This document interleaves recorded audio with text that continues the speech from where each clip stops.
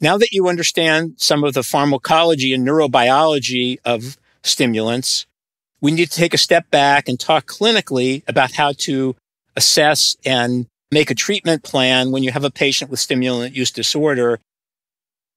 The course and prognosis for stimulant disorder can vary widely, with some individuals spontaneously remitting, some having a good response to treatment, and others showing an unremitting downhill course into a lifetime of disability. There are areas of the history that are very valuable to obtain in order to treat this disorder the best, and that would include the number of years of use that the person has had of the stimulant, the amount and frequency of their use, the route of administration, which can vary from oral to intranasal to smoking to intravenous. Other substance use, because very typically when people have a stimulant use disorder, they may be using other substances.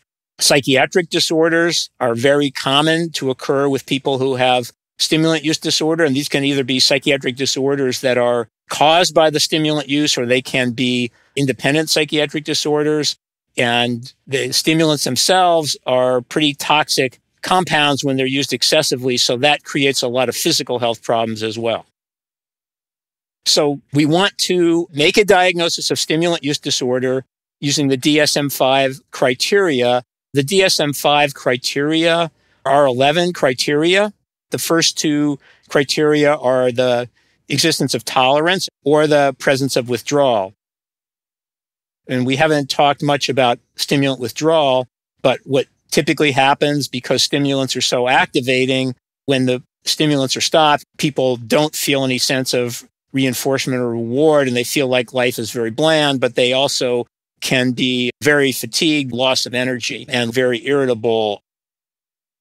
And in order to make a diagnosis, there are different levels of severity. So that's measured by the number of symptoms. So 2 to 3 of the criteria would be a mild disorder, 4 to 5 would be moderate, and 6 through 11 would be severe.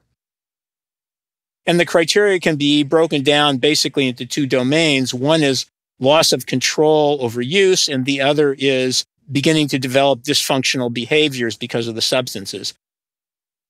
Loss of control over use is very common. The person might say, I'm just going to snort one little bit of cocaine tonight just to get my energy up a little bit, and then they end up using several grams without having had that plan. Craving for stimulants is very common when people can't get that, because they remember that the stimulant helped them feel good, helped their brain reward processes work properly or seem to work properly. They're constantly thinking about getting some of that so they can feel good. Back to the area of dysfunction, people often have to spend a lot of time getting the stimulants. That means that people are giving up their other activities. They continue using it despite negative effects. So commonly stimulants cause insomnia and people become sleep deprived, yet they still continue using it. And when the substance use disorder gets so bad, people are not really able to do the things they need to do, like work, go to school, do their childcare. And then it's very common for these people to use stimulants when it's dangerous to do so. And the typical thing would be driving under the influence.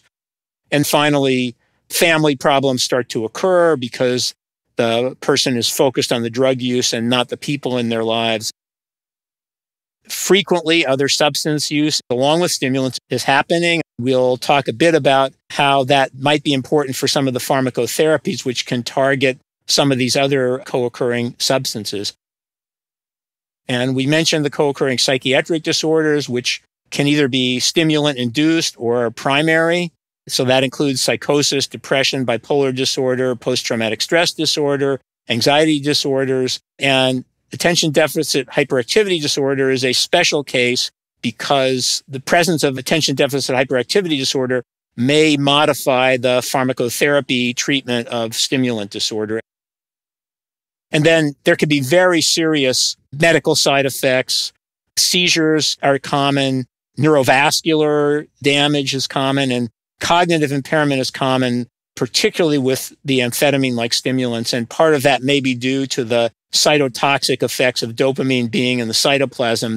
Oftentimes, the cognitive impairment improves with abstinence, but not always. And then because the stimulants also block the reuptake of norepinephrine, which is the main compound both in the brain and in the periphery, stimulating our sympathetic nervous system, high blood pressure, occlusion of coronary arteries, and cardiac arrhythmias can happen.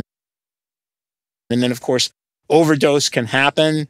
It's often in combination with other substances, but basically what happens in overdose is that the brain just goes on overdrive and the cardiovascular system goes on overdrive, and people just die of cardiovascular collapse from too much stimulant. So to summarize this section, the course and prognosis for stimulant disorder can vary widely. Use the DSM-5 criteria to make the diagnosis of stimulant use disorder, and when possible, assess for other substance use and co-occurring psychiatric and medical disorders. Use of many other substances along with stimulants is common. Most psychiatric disorders, especially ADHD, and very serious medical side effects are very common to occur with people who have stimulant use disorder.